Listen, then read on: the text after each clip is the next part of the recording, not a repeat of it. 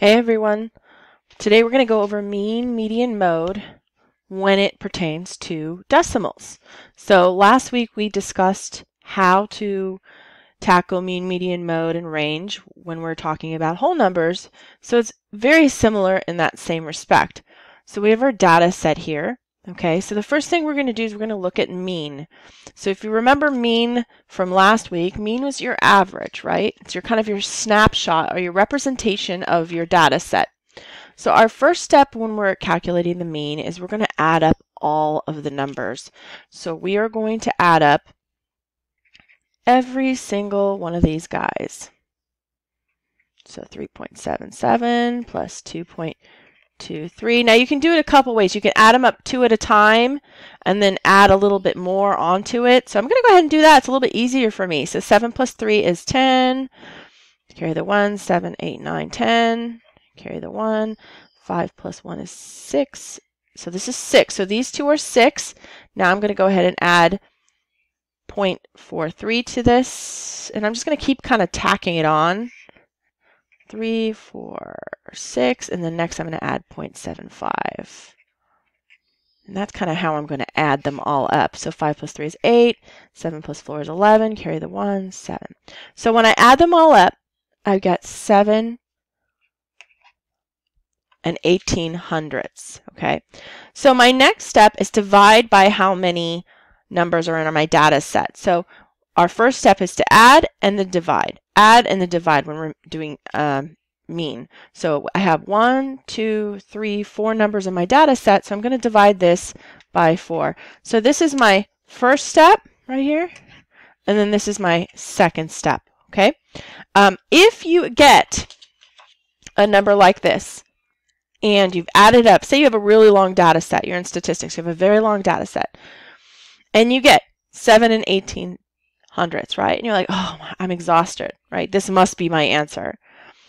You should be able to look at this number and know that this does not make sense. And the reason why this number does not make sense is because it's not representative. I can't even say the word. It is not representative of these numbers up here. This number has to be a snapshot, a representation of these numbers. So 7 and 1800ths is far too high to represent these numbers, right? $7.18 is far too high to represent these numbers if you're thinking about money. So you know you're missing that second step, and your second step is to divide. Well, we know how to divide. We learned that last week, right? So first things first, we want to get rid of any decimal that is in your divisor. Your divisor is the number on the outside here. And there is no decimal in the divisor, so we're good. It's okay if there's a decimal in the dividend, so I'm just going to go ahead and bring that up. Okay? And then I'm going to divide as usual. So 4 goes into 7 once. 4 times 1 is 4. 3 left over. Bring down the 1. 4 goes into 31 7 times. Yeah, 7 times. 4 times 7 is 28. 31 minus 28 is 3. Bring down the 8. 4 goes into 38. Well, 4 times 8 is 32. 4 times 9 is 36. That's the winner. 4 times 9 is 36. 2 left over. Okay. When we're dealing with decimals, we don't have remainders. We don't use the remainders, right? So what we do is we add a 0 here, because by adding a 0 here, it doesn't affect this value. And then I'm going to bring that 0 down. 4 goes into 20 now, 5 times. So 4 times 5 is 20. Nothing left over. So my mean, or my average, is 1 and 795 thousandths. And if you look at this number looks like it would match these numbers up top. Okay, this number looks like it would match or looks somewhat like these numbers on top. Okay, so that's how you can calculate your mean. So now let's look at the median. So what I'm going to do is I'm going to rewrite these numbers on a new page.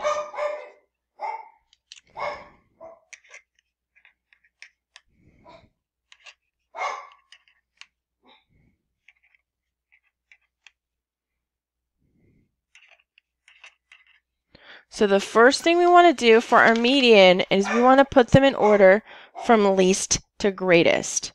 Okay, so I'm going to start listing them in order from least to greatest. So this guy is my smallest, 43 hundredths, 75 hundredths goes next, 2 and 23 hundredths, and 3 and 77 hundredths. Okay, and I like to just double check, make sure I've listed them all, and also sometimes I like to cross them out. So 43 hundredths, got that one, 75 hundredths, 2 and 23 hundredths, 3 and 77 hundredths. Okay, and the reason why I like to cross them out is when you're in statistics, again, and you guys will probably all be taking statistics, you will be getting a lot of data. And so you have to be very careful that you don't miss one. If you miss one, the whole thing's wrong, unfortunately. Okay, so now we need to find our median. So our median is the number in the middle. And if you look at the word median, right? It kind of sounds like medium, right? And it has that MED. So medium, middle, it has the D, right? So middle. All right. So I want the number in the middle. So I'm going to start from end to end. I'm going to start eliminating. So boom, boom. Okay. So now I've got 2 in the middle. So can I just pick one and call it a day? No. I wish I could. That would be super cool, right? But I can't. So what I need to do is I need to find the mean of these 2. Okay, I need to find the mean of these 2. How do we find the mean again? We add them up and divide. So let's add them up. 2.23 plus 0.75. So this is 892. So 2.98. Don't forget second step. Second step is divide. Divide by 2.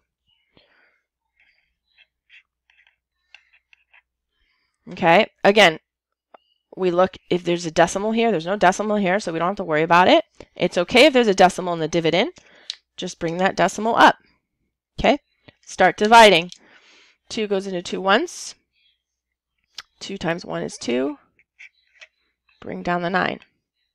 Okay, and you guys should be doing this with me, right? I should not be doing this alone. You shouldn't just be looking at this. You should have a pen and paper out, pausing this, trying it, working it out with me, being active with it. So 2 goes into 9 4 times. 2 times 4 is 8. 1 left over. Bring down that 8. 2 divides into 18 9 times. So 2 times 9 is 18. Nothing left over. Perfect. So my mean for these 2 guys is 1 and 4/9. So my median, or my number right in the middle, is 1 and 49 hundredths. So median equals 1 and 49 hundredths. Okay, so it's your number in the middle. If you have 2 in the middle, you have to find the mean of the 2. Okay? If you have 1 in the middle, your life is easy. You just pick it, right? So hopefully you get 1 in the middle, but it's not always the case. So now let's look at mode.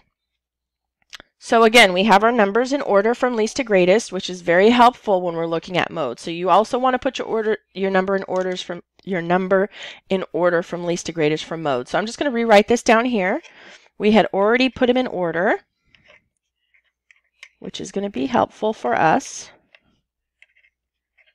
All right, so I'm just going to rewrite them over. So now we're looking at mode. All right, so mode, I'm looking for the most popular number. Do I have a most popular number? No, I do not. So my mode is nothing. No mode. Yes, that can happen, right? We're not in charge of the data, right? The data is given to us. So the data can be really anything it wants to be. Maybe you don't have a mode. Maybe you have 10 modes. Maybe you have 1 mode. All of it is totally fine. Okay, so mode, that was easy. No mode. So range is your distance from the greatest value to the smallest value. The distance between. So what's my greatest value? My greatest value is 3 77/100ths, and my smallest value is 0 43/100ths. And when we're talking about the distance between, or the difference, we're always talking about subtraction. So if you think about range, like a shooting range or a baseball range, right?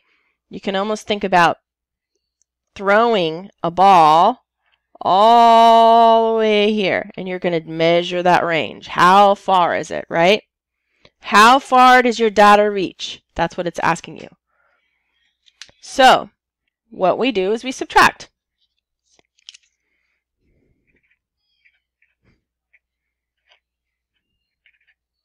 Okay, so 7 minus 3 is 4. 4 minus 3 is 3. Bring the decimal down. 3 minus 0 is 3. So my range in my data, or how wide my data reaches and how big it swings, right? The distance between it is 3 34/100ths. Okay, so that is how we calculate mean, median, mode, and range when we're dealing with decimals. It's very similar to whole numbers, only the math is a little bit different because we are dealing with decimals. Okay, hopefully this was helpful to you guys. Talk to you soon. Bye-bye.